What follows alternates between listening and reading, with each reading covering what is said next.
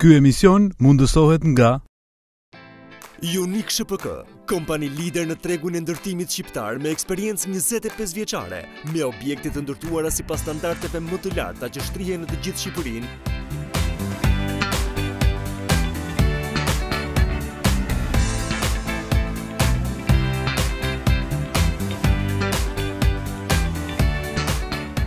Prezanton kompleksin rezidencial turistik Rrëfim Resort në Shëngjin, Kune, në vit të parë pranë tetit. I konceptuar si një resort turistik me 5 yje, ofron më shumë se një apartament. Ju ofron mundësinë për të investuar në një projekt dinjitos me plan menaxhimi të zgjuar, që shlyen investimin tuaj brenda 12 viteve. Investoni në një apartament duke mos bërë asgjë tjetër dhe përfitoni deri në 6.881 euro në vit nga administrimi i garantuar i këtij kompleksi. Na kontaktoni në 067 60 515. Rrëfim Resort, një investim i zgjuar pranë tetit.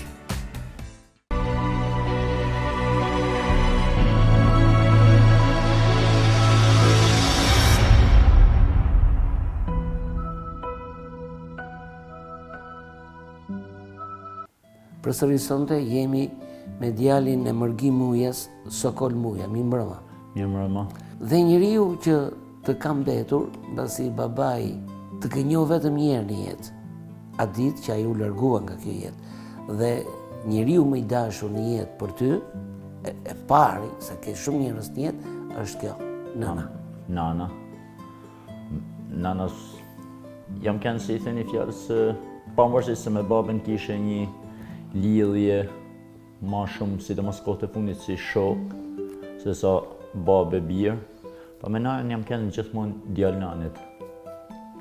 E ka ditë, si thënë edhe baba, po sërmet që jam kanë si thënë gjithmonë mas nanës, edhe gjithmonë do të rri se me nanë, baba është babë, ka venin e vetë, gjithkush ka venin e vetë, në zemrën e një personit, po nana ka kanë si thënë një fjallës, aja strofulla e zemrës që i pranën të na menë. Edhe njeriu kur bëhet një qind vjeç thuhet o nën. O nën. Nuk thot kërkush s'kam një ide mësët kur nihet keqa, kur vritet edhe i fëmijë kur rrëcohet. Nuk thot babi, pa mami, o nën, oh nana jam e thojnë. Dhe një pjesë e familjes së madhe Muhja. Që kemi, si thënë, trashëgimtar të Mërgi Muhjes, atë është nana,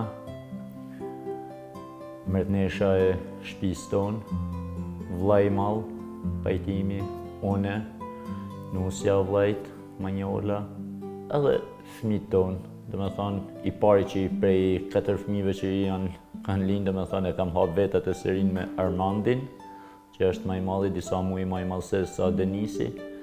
Atëherë kanë ardhe Ervini, djali i vogël i vllajt tem, Nipi, edhe princesha e muhajve, që është e vetmja, Arlinda, se si thënë muhajs që jena dhe me thonë,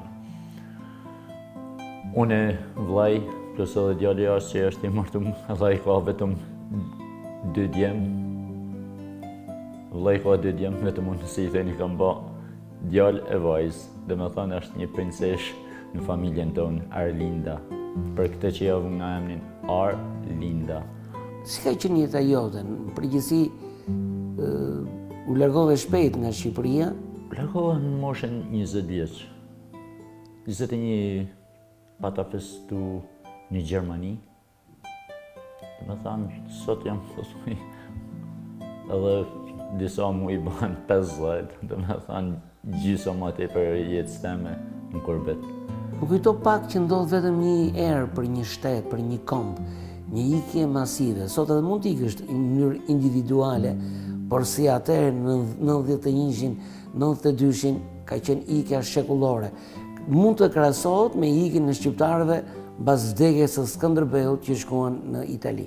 Po, pas vdekjes së Skënderbeut, mas qoshe gabim, si mas historisë që kam lexu, kishte pa një pakt të Skënderbeu me Venedikësit, ku largunën rreth 500.000 shqiptarë, ku shpërmulen në Venedik, nga Venediku, sot në Kalabria,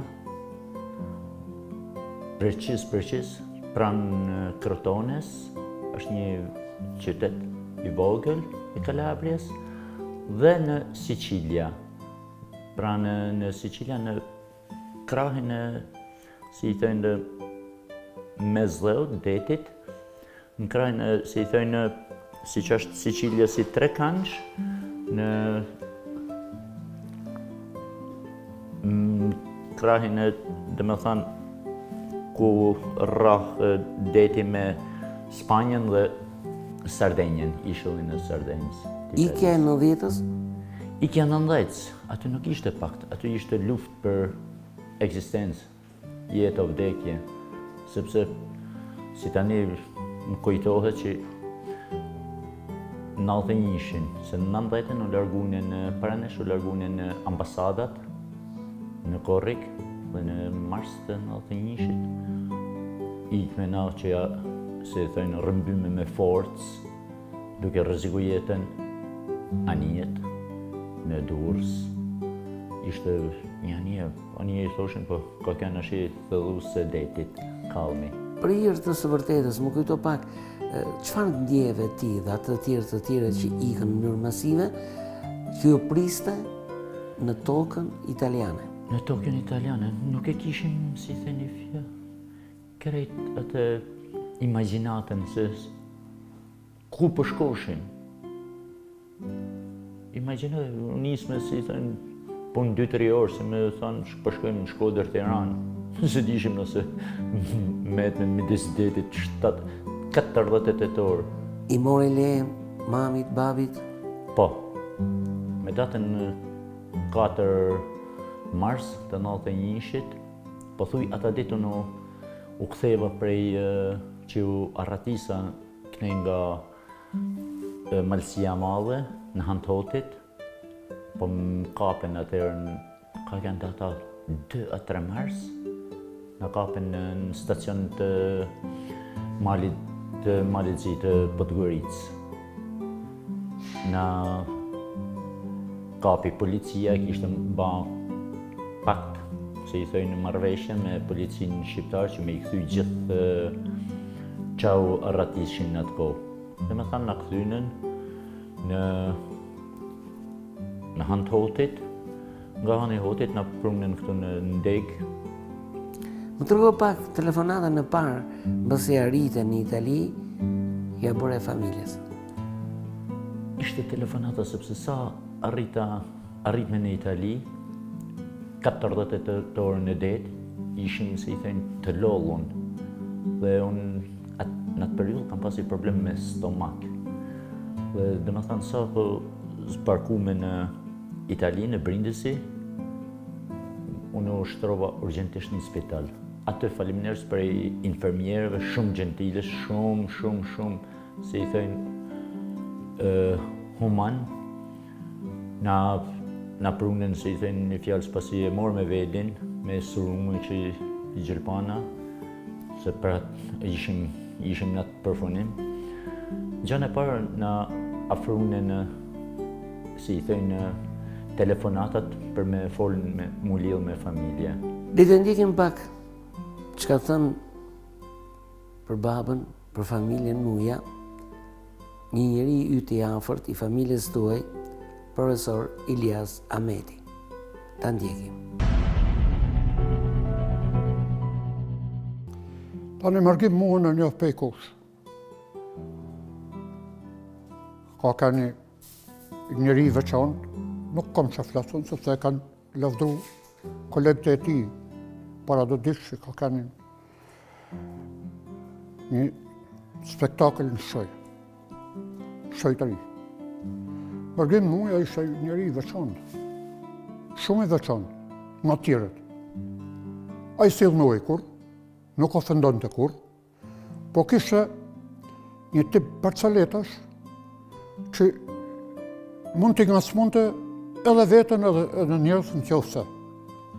Ishte këngëtar, ishte artist, ishte mërte pjesë në stradë, mërte pjesë në teatr, mërte pjesë në dasma, sepse kështu organizojnë atë kohë.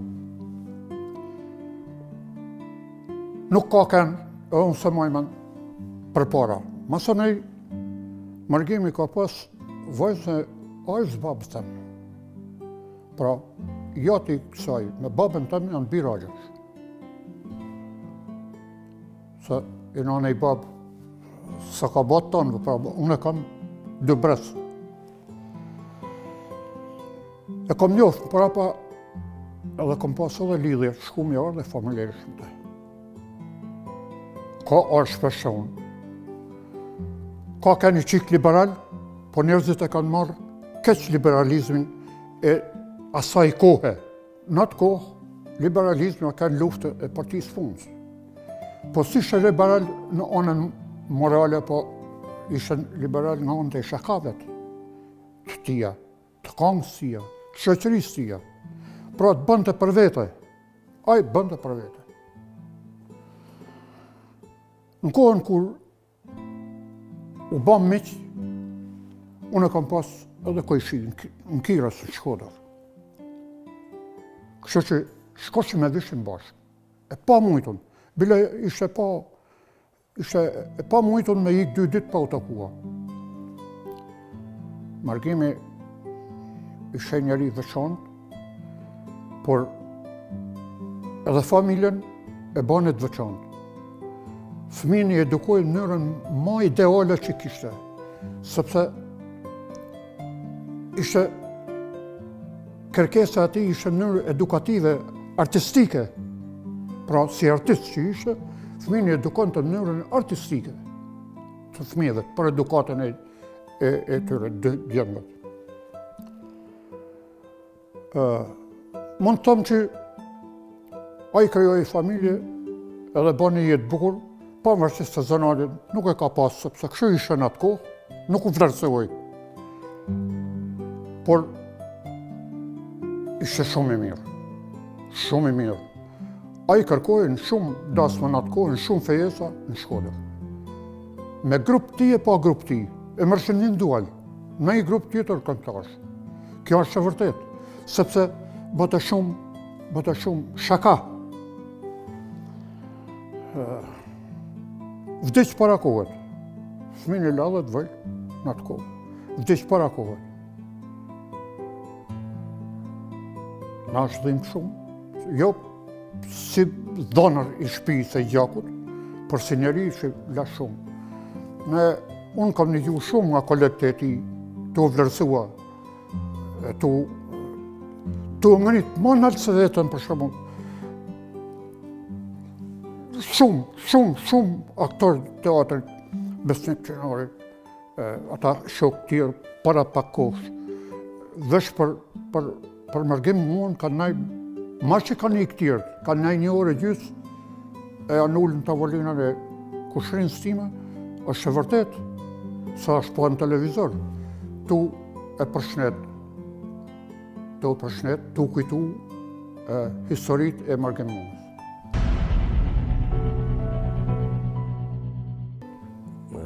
Mërgim Muhjen, unë jam rrit një lagje me Mërgim Muhjen, a i ka nej përballë shkollës Gjelfishta, aty ku kam pasë unë shkollën të djeqara dhe lagjen time. Mërgimi ka kënë një djalë i ri, aktiv, që fli shumë sportit, lute shumë futbol, bile ka përfaqësu edhe ndërmarrjen me ekipet e futbolit. Më vonë filloi në për kështu ambjente, diltindjesh, dasë marsione, këndote, edhe pastaj mirë jena njoftë, kur u bashkuam të dy në stradën profesioniste të qytetit Shkodrës, unë isha amator edhe ai ishte amator. Unë isha amator me cirk, ai këndote, imitote, edhe unë kam diçka. Ai mësoj një event që unë nuk e kisha në atë sferën time, mësoj me ba bejta, si bahen bejtat. Edhe më thote, kur ulltoshim në tanë rruga autobusi me bejta, Mërgimi ishte absoluti, faktikisht. Mërgimi, godiste gjithë se cilin disa nga aktor të mdhej, i thoshin, mas nga s'ma dhe, po gjithë rruga kalote, si më thonë, në qo se ke 5 orë rrugë, 6 orë rrugë, si me bëj ore gjysë, sepse tanë kohën vetëm të uqesh bëte Mërgimi. Edhe më thote, Faruk, thote, Ha, ma qita thot edhe ti ndaj betë, si ta gjesë më bërgëm, s'di, thonë. Pa mirë ma, rreshtin e parë rimoje me rreshtin e dytë, rreshtin e tretë me të katërtin edhe del bejta vetë. Edhe unë, avash fillova dhe sa arrita me kenë edhe pjesëmarrës në konkursin e bejtave në Shkodër, para 20 prill, marse nuk e kujdoj, për shkak ishte në grup me Dilaver Sufin, ajo është shumë fantastik. Edhe aty janë çudit. Sikur fillova unë i thash, e pi çajin me limon, e më një gjamë martunja tjeta, më keni njofë si kampion, tash po më njifti edhe për bejta. Edhe fillai humori, fije e ke parasysh. Po i flas 2-3 bejta, po s'm pëlqen hiç rrëmuja. Mu me qitë bejta më ka mësu i madhi mërgimuja. Edhe në tilla ashtu gjana, tash mërgimi ka pas një simpati, sepse tash ka kenë njeriu shumë i humorit, i dashtun, shumë. Njerëzit vraposhin ku është sante mërgimuja në filan vend, dhe njerëzit shkoshin rrishin mas gardheve të kopshteve, gjanave me ndëgju humorin edhe këngët e këtia. Pra ishte një i gjithanshëm. Mërgimi mund t'ishte bërë, jo vetëm këngëtar i mirë, po edhe një aktor shumë i mirë, edhe aty kishte talent. Por si që thoshin atëherë, diçka kishte lidhje me përbamjen politike edhe në qofë se i qik ke pas në isoj defektet, ata janë mundu gjithmonë kanë anashkalu.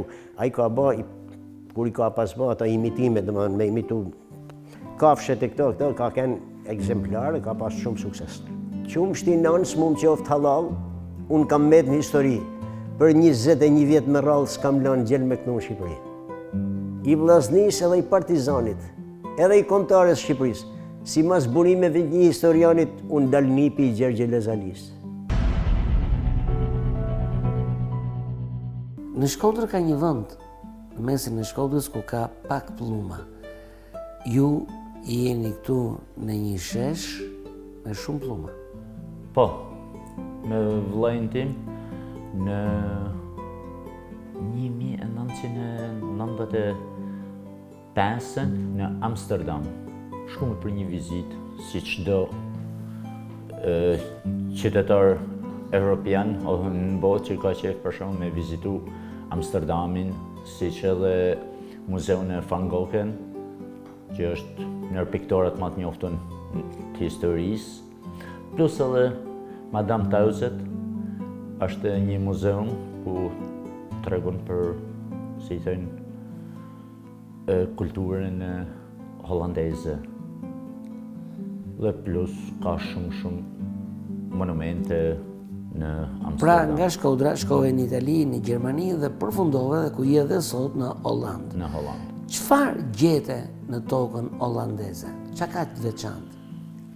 Të veçantë në Hollandë, nga t'ja fillim ma parë, sepse Hollanda, si i thënë, gjaja ma parë që të bjenë në sy, është si me kanë një tipsi. Nederland, ta kthesh në Shqip, dhe me thanë, vend në nivelin e detit. Nederland. Dhe me thanë, është krejtë si fush. Dimër verë, atë e ke vetëm gjelbrim. Dhe shef për shembull në për Ara, kur je jashtë qyteteve të mëdha, vetëm si thënë, blegtëri dhe punojnë. Janë si thënë ata fusha, ata Ara, si me kanë tapetat, ndamë kështu pjesë të tapetave që i kena në për shtëpia. Plus, dhe mos të harroj me Volendam, është i qytet që nuk është për t'i njoftën besoj për i shqiptarëve, po kushtë që të më rrinë në Hollandë, e këshilloj që të shkojnë të vizitojnë Volendamin, është qyteti i tulipanave, që Hollanda është e njoftën për tulipana. Ato janë fushët, dhe me thanë me kilometrat tana, vetëm tulipana, gjithë çfarë lloj ngjyrash. Dhe mullinjt me erë, që njihet Hollanda për mullinjt me erë. Dhe me thanë të njëjtin qytet keni mullinjt me erë, edhe tulipanat, shumë ngjyrshëm. Kur je në Hollandë të merr malli për Shkodrën, për vendlindje, për shoqërinë se ke kaluar jetën këtu. Ndërsa kur je këtu në Shkodër të merr malli për Hollandën dhe në përgjithësi për Europë, ku ke miq. Sa shpesh e bën rrugën, për shembull Hollandë, Shqipëri, Sa herë në vit? Paktën një herë në vit. Edhe për çdo herë që vim duket sikur vi për herë të parë. Nga malli që kam për Shkodrën dhe Shqipërinë. Dhe duke qenë djali i një artisti që më tepër ka qenë amator, shumë i njohur, ka qenë në çdo dasëm shkodrane, ka qenë në skenë, ka luajtur, ju nga takimet e para që vjen në Shkodër e bëni me artista. Po, më pëlqen, si i thënë, kontakti, jeta sociale. Pëlqen, të më thonë, me pas kujtimet, se kujtimet janë gjaja ma bukur me aktorë, si që janë me Sevdeden, Gzim Kruja, ka pas edhe me shumë tjerë artista, gjitha fushat e jetës, me figurat e Shkodrës që janë të pa shume, e pa numërume. Thjesht se je djali i babait, i mërgimit, apo je edhe një ardashës i madh, e ndjek artin? Se i thënë, plus që jam, dhe me thënë, djali i mërgimit, po jam që e njeku shumë si art e sport, sepse janë, arti e sporti janë një, si i thënë, knasi, që napin, si i thënë, vetëm gjanat bukra, kujtimet bukra në jetë. Ju dhe vllai jot gjithë një dëshurinë e parë keni për Shkodrën. Ja këtu është vllai në Shkodër. Po, atë është, nëse është gabim në vitin, para viteve 19, para se të largoshin në Shkodër, në 86, kështu 87, vllai i madh, pajtimi, ku Allah i ka kënë, si i thënë, meritat e tia, është aktivizu me dikur shpinë e kulturë, si kanë thanë, në grupin e valleve, ka kanë valltar, shumë i mirë, bashkë me numri 1 Shkodrës për valltar Serian Selimi, që ka kanë bashkë me shoqen Bukurie Selimin. Atër, si i thënë, kanë ardhë vllai, ata tjerë nuk i maj fort mirë në mendë, janë vite që kanë bë pjesë në grupin e Shtëpisë Kulturës valltar. U bën disa vite që ti vjen dhe ikën. Çfarë ka ndryshuar në Shkodër sipas jush? Ka ndryshuar shumë, si i thënë Shkodra. Me Shkodrën kur jam larguar në vitin 91, ishte, si i thënë, fjalë, ndryshimit tepër të mëdha. Shkodra si është e zhvillume, shumë për mu pa, si i thënë, si nuse bukur për jashta, po mos harrojmë se dhe gjana kanë ngellë tepër mrapa dhe janë drejt perëndimit. Me që më bëre krahasimin e Shkodrës me nusën, vjen një ditë mbaron dasma. Si të duket Shkodra mbas dasmës, nuk është më nusa, se njeriu nuk ri nuse gjithë. Po, si i thënë, po thuj përshëtite abandonume. Rinia sot, për shembull, menon si që ishim në vitet 90, vetëm të largohen. Këtë rrallë, sidomos që erdha, si i thënë, kam pas kënaqësinë, kam pas fatin që me kontaktu me shumë njerëz, me shumë figura, po si që kam me shumë figura të Shkodrës, edhe ashtu edhe me qytetërimin e thjeshtë, por ama këtë rrallën, si i thënë, janë tepër, si i thënë, jo stabil, jo pozitiv ndaj Shkodrës. Sipas gjykimit tënd, pse ky brez i ri donte largohet? Sipas gjykimit tim, siç e shoh, e ardhmja këtu në Shkodër, po thuj, nuk është edhe krejt e sigurt.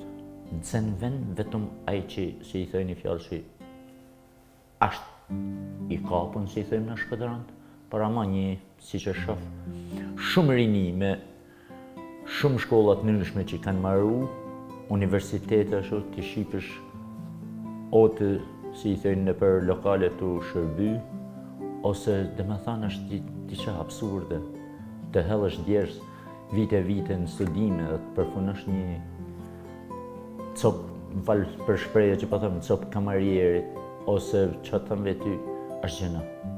Kurse të paktën në Evropë, kur marrën një shkollë ke të garantuar me vendin e punës, në drejtim që ti marrën shkollën. Gëzim Kruje. Po. Krenaria e Shkodrës për humorin. Gëzim Kruja, domethënë njihen si familje.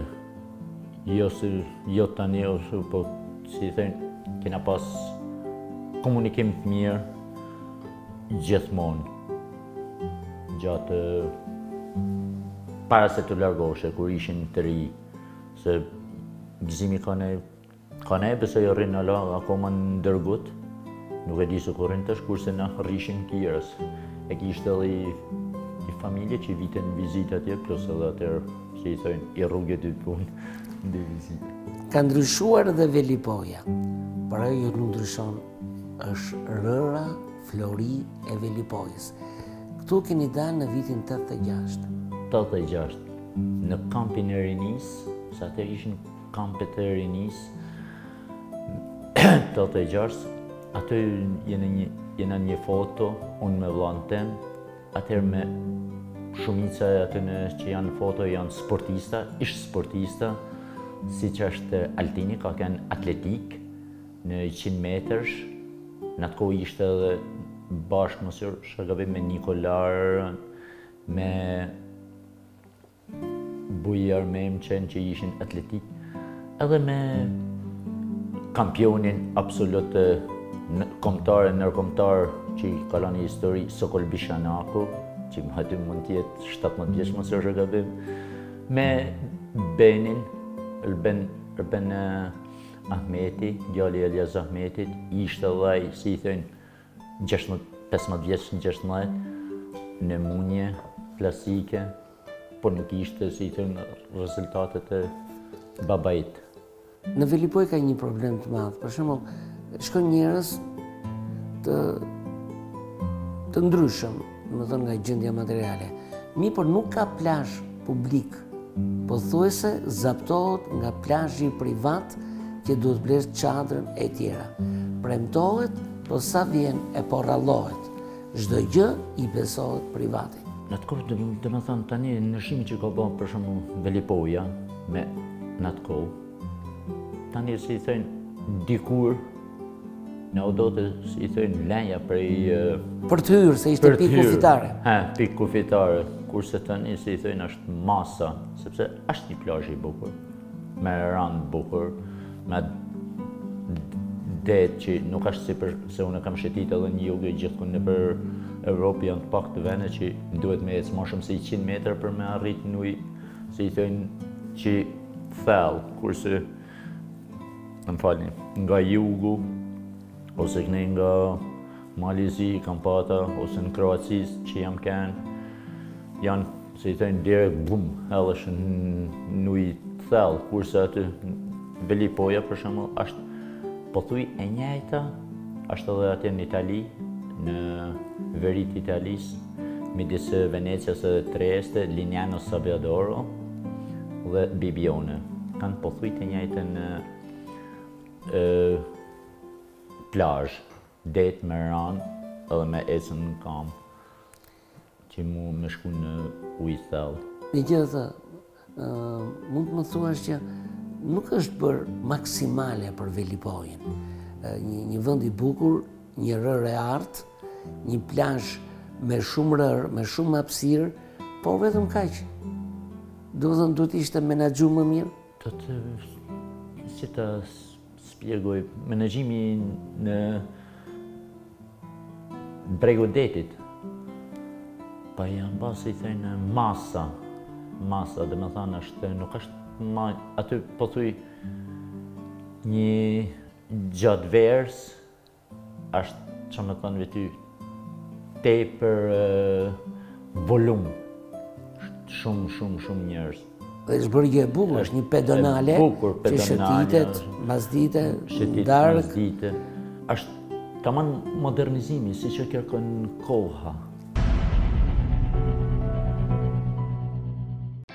Unik SHPK, kompani lider në tregun e ndërtimit shqiptar me eksperiencë 25 vjeçare, me objekte të ndërtuara sipas standardeve më të larta që shtrihen në të gjithë Shqipërinë.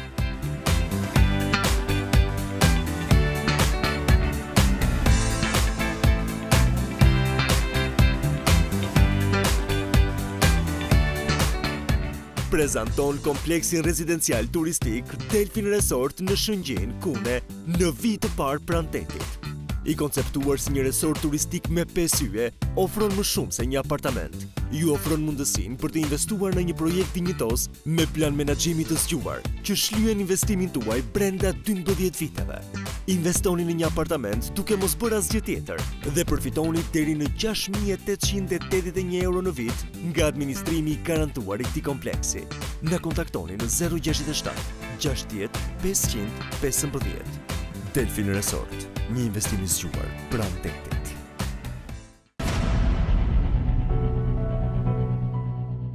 Aty jam me një shok temin, po thuj vlla mund të quj se allaja thirrën nanën teme, nana Faria se e thërras vetë, Kastriot Qeka, djali i Kel Qeks, e i Luke Qeks. Luke Qeka ka kanë sportiste, kampione absolute e vllaznis në atletik. Kurse Keli me gjithë Luken janë kanë, si thënë, edhe bashkëshort, edhe mësuesa në vinë nga Hoti, Grud, këtu pas, si thënë, atë në mas kombinat fabrikës e drunit atje. Shumë djallë artist, dhe me thanë, kena marrëdhënie familjare që shkoj me vijim. Themi përsëri te baba yti mirë, te një artist me famë popullore. Jo pa qëllim zgjodha këtë fotografi të 89-s, kujtim me një nga më të mëdhenjt që vinte nga arti amator, që i kaloi profesionistët, Gjoshovasia. Po, atë është në dasëm të vajzë Gjoshovasis, në Gjoshovasia, të Angeles. Angela Vasia, shumë vajzë fantastike, dhe me thanë. Në 91-shin e kam taku për herë të parë në Itali, në Trieste, në vizit që mbani se unë pata si i thëjnë, si tip aksidenti të bana operacion në Catinara. Dhe me thanë, ishte me ta marrë vesht Gjergji Gjosho, pas ditë se ka kënë në gjallë, i ka thanë Angeles me shku me ma pa shpejt djallin e mërgjimit. Erdi dhe me thanë ka kënë pari shqiptar dhe i fundi shqiptar që më ka ardhë në vizit në spital. Pasi që u largove nga Italia, nga Trieste, mas 28 vjetëve jemi takuar tek Kolosseum. Dhe me thanë para 10-15 ditëve. A janë këtu në Shqipëri, dhe unë erdhe në Shqipëri. Qanë e parë, dhe më thanë direkt, natën e parë, e mora vesht për një shokët tem, prej Agronisufit, që më ftoj në Beta Show që u ba tek Sky, Blue Sky. Dishë një shtu emin. Kur më thëtë kam e pi kafe me Angelën. Cila Angela? Angela Vasia. Okej, do shkojmë bashkë, e i vam me vizit. Dhe me thanë, këtë rrasë që kam ardhë në Shqipëri, është një nër matë bukrat në tana kohrave, se kam pas shumë kontakte sociale e shumë surpriza.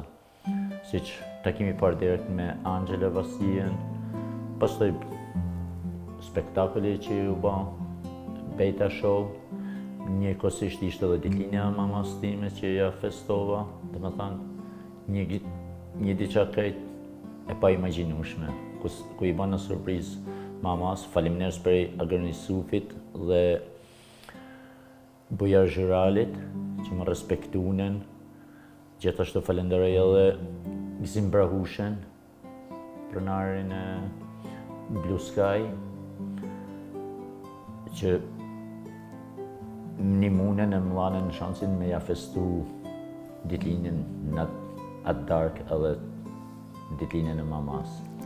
E ndërkohë në Holland punon? Në Holland punoj, domethënë në restorant. Punoj se jam si nuk e di si thënë në shqip, responsabel, domethënë përgjegjës i një restorantit. Punoj për shembull kuzhinier, kamarier, pizzaiol. Jam si joker. Të ndalemi pak te pica. Po.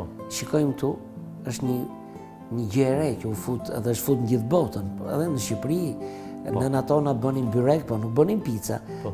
Si e mësove këtë? Së është zanat? Domethënë, fillova si çdo fillestar në restorante, ishe eri atëherë, po thuj, ishte 2 vjeç ishte, që fillova në restorant për me la pjata, për 3 ditë. Pse? Shifshe pizzaiolin, ishte punëdhënësi im prej Napolit, Vincenzo Esposito, taman nga Torre Annunziata, afër Napolit, poshtë Vesuvio, se jam kanë atje të shtëpia ati, shumë vend i bukur, se më ftoi kur shkoshim pushime. Ditën e parë, ditën e dytë, tretën e shifshe unë si bate pizzat, unë e që bashe, ai si hapin me dur pizzat e italian. Unë meshe një 5 lagun, ai bate pizzat, unë me 5 lagun të stërvit. Dhe pastaj kur erdhim pavi, Stefano Albanese, tanë Eindhoven i mjef, më shku në Eindhoven gjithë. Stefano Albanese, direkt përgjigjen, e din. Edhe më pavi, Stefano dhe me mësu me ba pizzat, pa normal, me la pjatat. Ashtë një gjatë kollajt, po i qysha ditë dhe me thanë, në mars 94-shit, u bana pizzaiol. Dhe janë momentin që ti punoje me pizzat, kemi nxjerrë të fotografi ku ke një bluz të pizzerisë, jemi miqe shok. Al Vesuvio, quhet akoma e pizzeria restorant. Aty duke festuar medaljet, aty në foton që ose shefat e Bjonden, është anche van Grunsven, kampione fituse medaljetar në dressing me huaj në Olimpiadën e Atalantas, Georgia në Amerikë. Dhe më thonë, ajo fitoj dhe erdhi aty me festu tek ne. Dhe si që është një gjatë speciale me ardhë, me festu medaljet në një restorant, medaljet botnore. Me sa shof, ti ishte hapur nami dhe kishe një nam të mirë që dhe sa erdhi kjo, kampionja e olimpike. Po të më thonë, erdhi te një kampion pizzaiolash. Sepse dhe ti ke marrë një titull të lartë në pizzeri? Në të njëjta pizzeri, për të njëjtën pizzeri, janë akoma foto të kupat aty. Në 98-ën, unë arrita me fitu titullin pizzaioli më i mirë Benelux, dhe më thënë Belgjik, Luxemburg dhe Holland. Shikojmë këtë fotografi ku ka një lidhje me Michael Jackson. Është fotografi e vitit 91 në Gjermani. Unë me Lucianon dhe mjeshtrin të ndjerin e mall, Sammy Davis Jr. Dhe më thënë, Sammy Davis Jr. është aji që arriti të bënte Michael Jacksonin që King of the Pop, mreti i muzikës. Ishte në një, unë punoj atëherë në një restorant italian dhe si t'jem të ri, anglishtin e dishe, a i kishte ardhur sepse ishte një bazë amerikane atë ku jetoshe unë në Gjermani dhe a i vite shpesh aty të nejper me hangër. Fliqim anglisht, amerikanëshe po thuj se anglisht dhe amerikanëshe kanë pak, si me thonë, dialekt dhe tonin ma shumë atë qartë. Fliqim, dhe me thonë, për disa muj që ishte ajnë që bate spektaklin, program për ushtartë atë Amerikan, bazat Amerikane.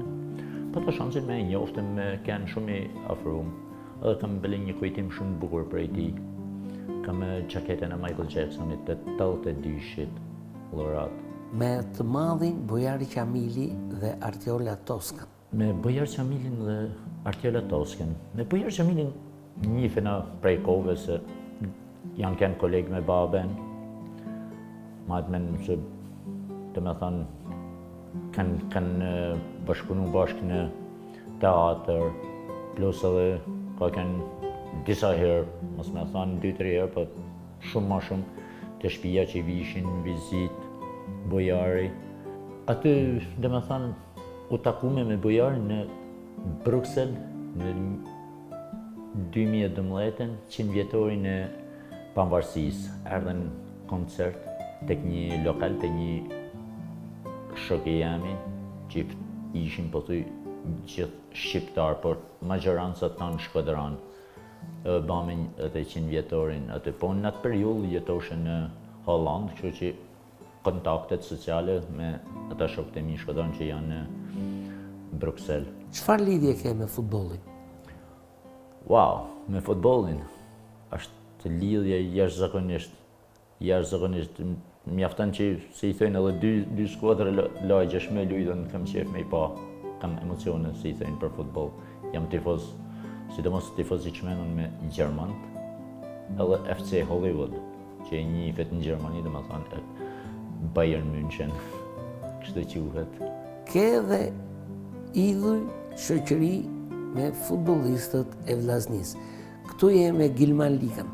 Me Gilmanin jemi njoftur me anë të një shokut tim, Tiranës, Arben Kasolli, që i ka akademinë e portierave në Holland, që ka qenë para 3 vjetën, mos që shakëvim, trajner portierash në Arabi Saudite, ku ka lujtë Gilman Lika, dhe me anë ti jena njoftë. Dhe tani si i thënë, mahet e kontakti shumë djallë, respekt për Gilman Liken, si futbolist dhe si njeri, shumë social, shumë i thjesht. Portieri Avenir Dani, përveç fanellës së Vllaznisë, ka veshur dhe fanellën e ekipit tonë përfaqësues. Avenir Dani, Ave, se Ave e thërasim në respekt edhe për Aven, shumë djallë artist, dash si njeri, dash si sportist, shumë i respektum, shumë i zoti, kualitet, si i thojnë, që kalan shenja në historinë e futbollit, si shkodron edhe shqiptar, shumë i respektshëm, respekt apart, takohemi shpesh, si gjithmonë, kontaktet sociale i majmë me Avenirin. Eindhovenin, dhe me thanë, Eindhoveni është mas Bayern Münchenit, thamë është PSV Eindhoven, sepse aty ku jeton, si i thëjnë, si aveni bëhet ku veni, ose në kotet ku është pula këkërisë, që me si është e fjalla, dhe me thonë, Eindhoveni është ekipi mas simpatik dhe shumë ekipi mirë, i njofton edhe në Evropë, sepse kanë dalë yjet e futbollit botnor e të Hollandës. Mos harrojmë me Romario, braziliani, me fenomenin Ronaldo. Dhe me thonë, me Romario s'kam pas fat me pas kontakt me njoft, po Ronaldo në fenomenin, po, si sot më kujtohet. Është fjala për fenomenin e Brazilit? Po. Jo për portugezin Ronaldo? Ja. Me thonë, me fenomenin e Brazilit. E ishte 17 vjeç kur erdhi në Eindhoven, te PSV-ja. Dhe u largu mas 2 viteve, në moshën 19 vjeç shkoj te Barcelona. Po dhe me thonë, për 2 vjetë që ka kënë, Allah është masë e vërtet, ushqimit i preferum lasagne. Ajo që ka përbuj sot është një skuadër e cila edhe ai më imagjinueshmi nuk e mendoj se mund ta kalonte në gjysmë finalen Barcelonën. Është Klopp Liverpool. Më thamë ma tepër është Klopp. Jurgen Klopp është një trajner, si i thëjnë, shpirt, tepër, si i thëjnë, apasionum, si i thëjnë, edhe për sport, po edhe që i nep koraj, jo, futbolistave, taman mentalitet gjerman, filloi neshja, janë 90 minuta, në fund 90 minutave shifet, si i thënë, rezultati. Para neshjes nuk ka rezultat garanci kurkush. Kanë kaluar disa ditë, por kanë qenë emocione të jashtëzakonshme. Ka qenë më tepër se një gjysmë finale, një super finale. E imagjinove që nga 0-3 Liverpooli do ta përmbyste me 4-0, ku vetëm një gol po të shënonte Barcelona, kalonte në finale, u eliminua. Cili është momenti jot, një analist të thjesht, të një shkodrani që jeton në Hollandë? Si mas shikimi se unë thashë njeku futbolin shumë, shifet, nuk është diqa e papritën.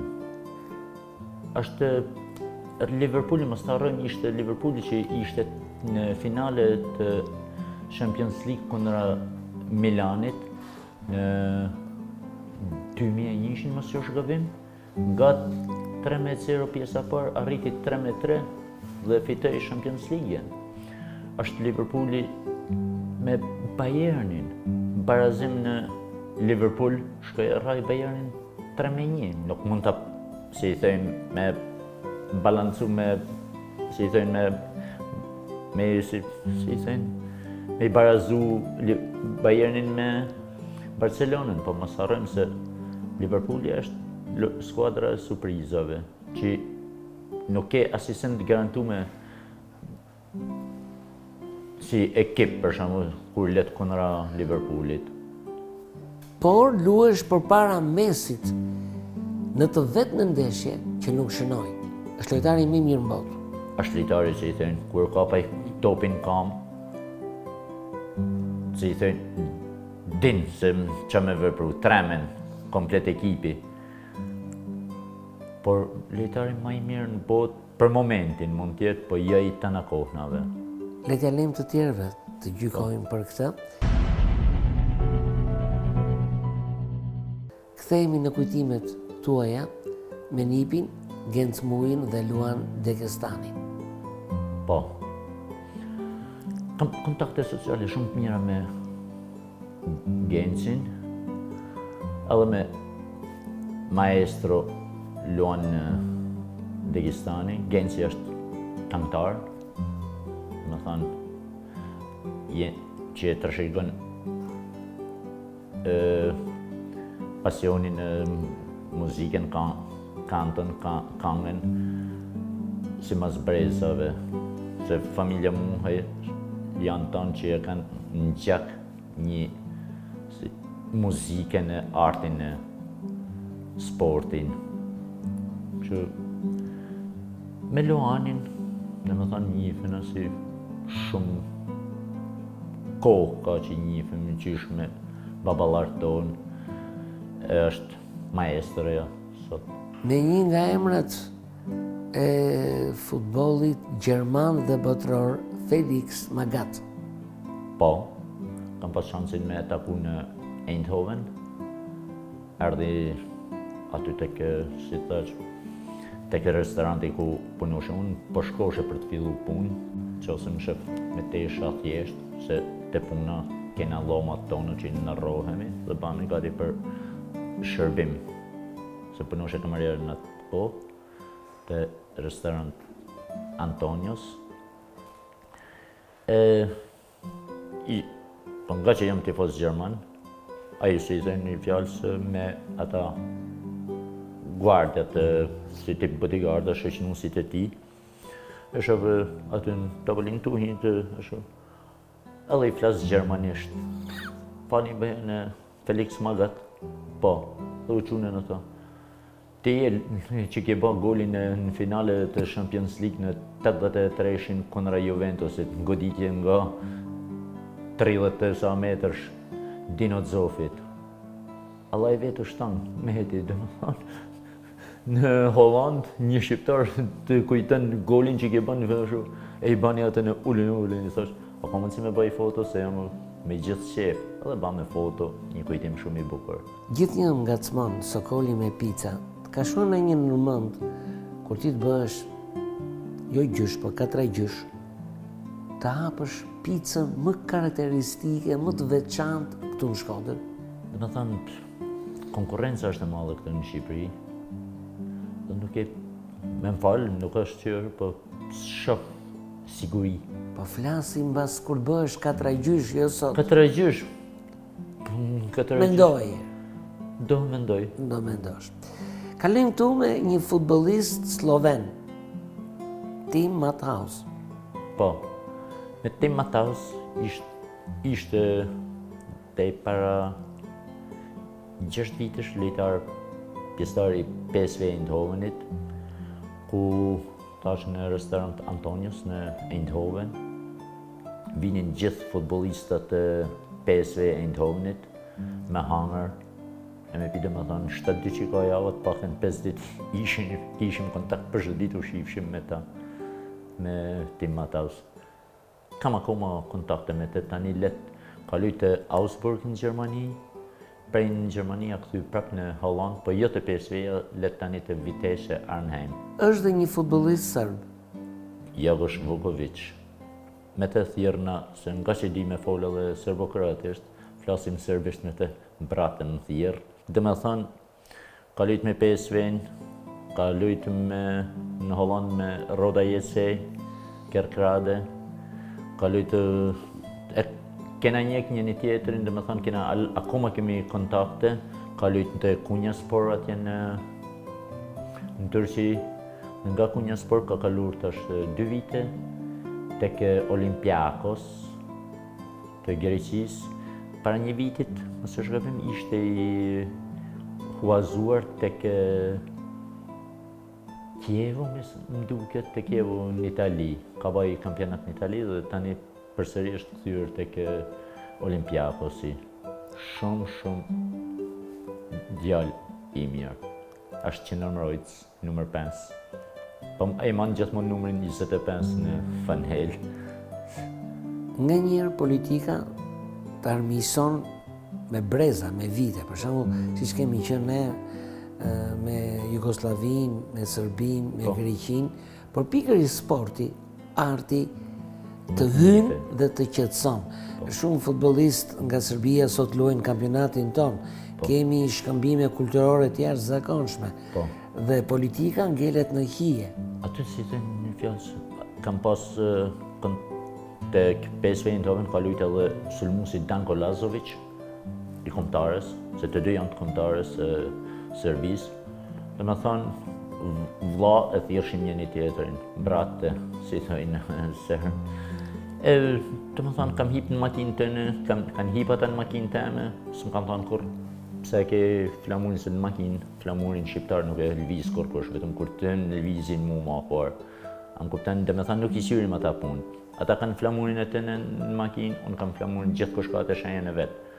Po nuk e qyrim, nuk e ngacmojnë, dhe me thonë, ata janë thjesht njenja të patriotike, por jo ama me shoqëni e me kështu, dhe me thonë, kam shku familjarisht kur ishe i martum të shtëpia këtij Jagoš Vukovićit, siç ashtu edhe të shtëpia e këtij Stanislav Manolev, ishte kapiteni i Bullgarisë. Kam pas kontakte shumë me futbollistat. Me Mark van Bommel.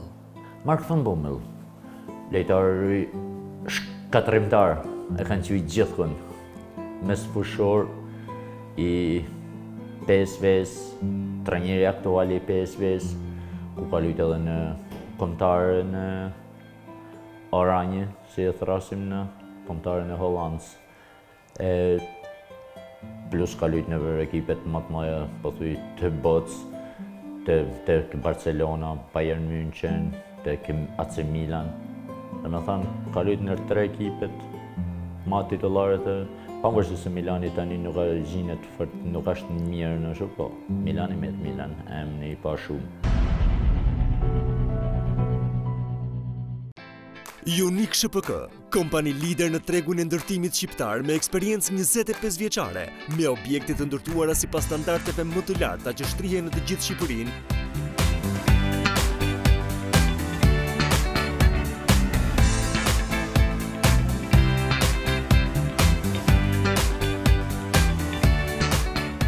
prezanton kompleksin rezidencial turistik Delfin Resort në Shëngjin, Kune, në vit të parë pranë tetit.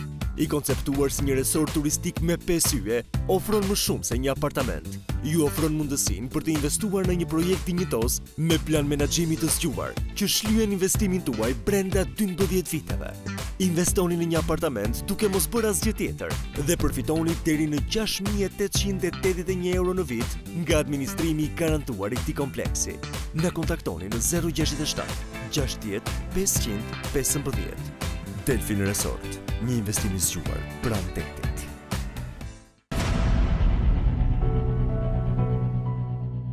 Rikthehemi bashkë te kujtimi i babait tënd, Mërgim Muhjes, le të ndjekim një moment nga të shumtat, por të pakta në regjistrim për shkak të mungesës së regjistrimit në çdo shfaqje, pikërisht në një shfaqje me bejte. Ta ndjekim.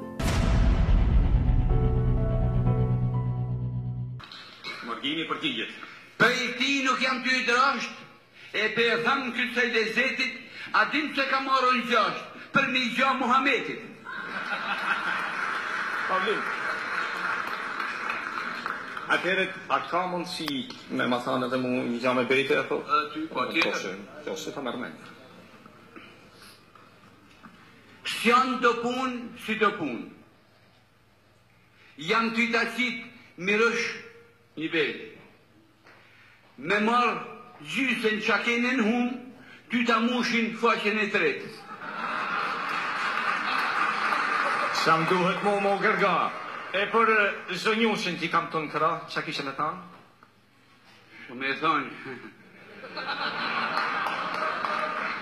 që me thonë më tha zvera, ma që i kam pa shumë gra tjera, me shkëtu e mas me zgjatë, prap pe e thamë këtë qaj lezetit, pa marrë dhe grune e shtate, pa ja kale dhe Muhametit.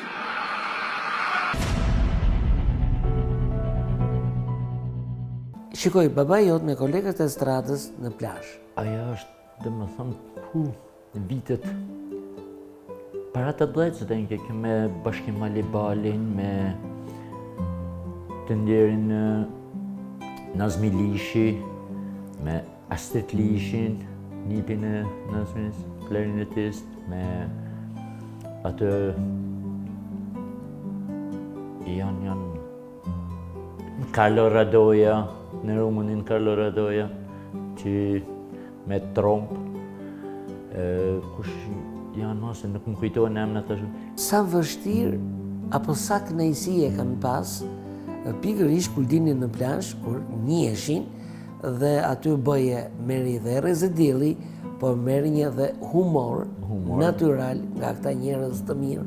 Aty, dhe me thanë, janë qaste momentet të jesi shumë njerëz i kanë përjetu, edhe, dhe me thanë, edhe plazhin, edhe kënaqësinë si dhejmë kënaqësinë e diellit, edhe kënaqësinë e humorit, e muzikës direkt aty. Atë janë në Pogradec që janë kanë në një shfaqje kështu komplet si estrada, si kanë thënë atëherë. Jo të teatrit, duket janë kanë estrada e Shkodrës në Pogradec për një 8 ditë. Janë historinat kanë meta akoma në për tek njerëzit që i kanë përjetu. Të gjithë ata që janë martuar atëherë e kanë një kujtim nga baba yt. Këtu është një moment duke kënduar në një dasëm shkodrane.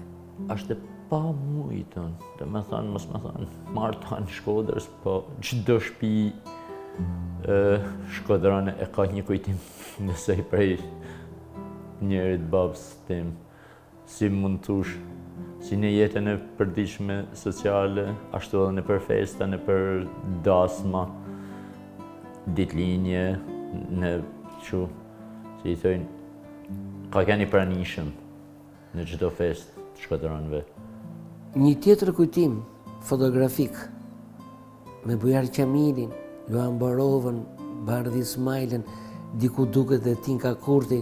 Si që dihet në festa gëzime që gjithkon ishte i pranishëm babaj, aty me humorin e tij dhe me këngën me zanin e tij të Amel, që merrte pjesë gjithkon, si shifet, me aktorin e madh Tinka Kurti dhe me muzikantat.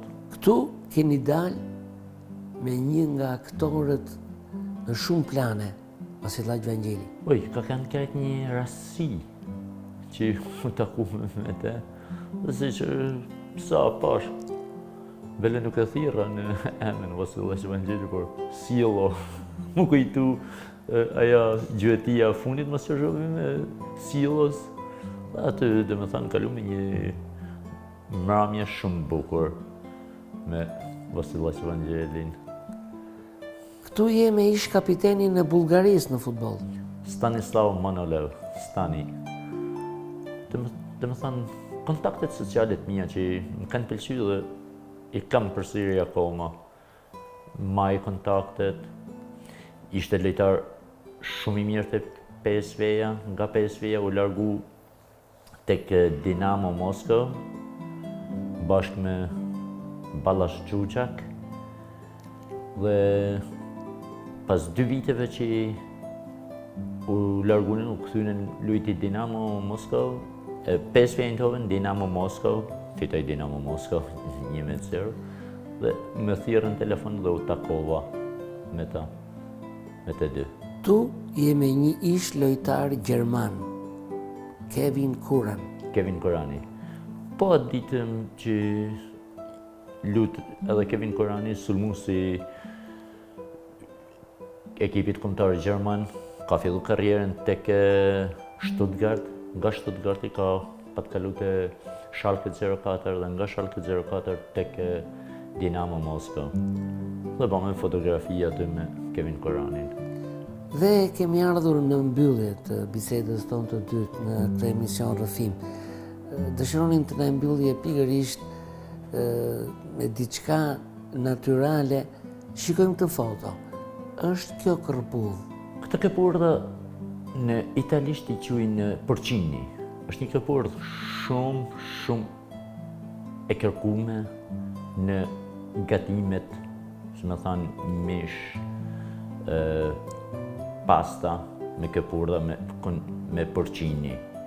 Porcini dhe tartuf. Këta dy janë shumë kërkume në restorante, ku këtë këpurdhë, si i thënë, shkoje e kërkoj vetë në përpyje gjatë periudhës që del në shtator-tetor. Dhe më thanë, i mlalli vetë, janë këpurdhat shumë, krahason me mishin. Ndoshta për mua janë edhe më të mira se mishi. Janë shumë të qishme e shumë të mira e të shnetshme, sepse janë bio në radhë parë. Qershit. Gjithashtu në Holland, dhe më thanë, ka fruta, po thuj rrugës, dikun ka për shembull pemë për zbukurim, kurse atje dhe më thanë gjenë thanat, qershi, lejthia, po thuj kështu rrugës, thjeshtë rrugës, që del në për kështu, po thuj jashtë qytetit, që del për janë ata parqet për me ba ecjen sportive, ose me dëfru, janë këta që i gjinen, kështu që më pëlqejnë shumë frutat. Dhe mund t'i këputësh, mund të marrësh? Pa dëm të pemen. I kujtoj atyre që në ndjekin, kjo tradit ka qenë dhe në Shqipëri. Pa dëm të pemen. Në Përmet, edhe në Shkodër, edhe në qytetet e tjera, frutat nuk i prekte njëri, se çdo familje kishte frutat e veta. Po, kështu që kurse, të më thënë, frutat atje në Holland, edhe sikur janë molla dardha që është i njoftën në vend që ka molla dardha, vele është edhe një fjalë hollandeze, kur është koha e frutave. Dames en heren eten meer appels en peren. Dhe me thonë që zonja dhe zotëri hani sa ma shumë molla dhe dardha në Shqip. Këto ditë që erdhe në Shkodër, çfarë hëngre dhe çfarë të bëri përshtypje, se për shembull është bërë si kur ka shumë hormone, shumë gjëra, për shumë anafera të mdhaja, qeshi të mdhaja, apo je gjithë një për atë naturalen? Jam ma shumë për naturalen. Për shumë qershia, bleva, manat,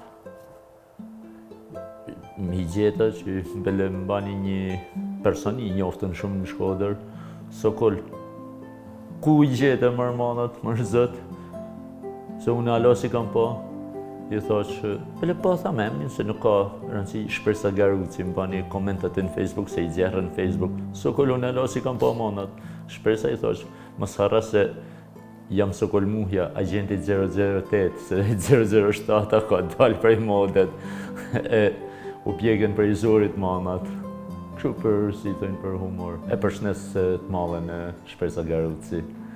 Dhe unë të përshëndes që ishte sot me ne dhe me gjithë shqiptarët që na ndjekin gjithë botën në mbi transmetimit satelit në kanalin 66, por urimi jot. I përshëndes gjithë shkodranët ku gjinen në botë dhe ju uroj ju suksese të mëtejshme me këta programe shumë bukura që kujtoni, i nepni jetë e gjallëni Shkodrës dhe kujtoni të kaluarën që shkodranët janë shumë që nuk e njohin.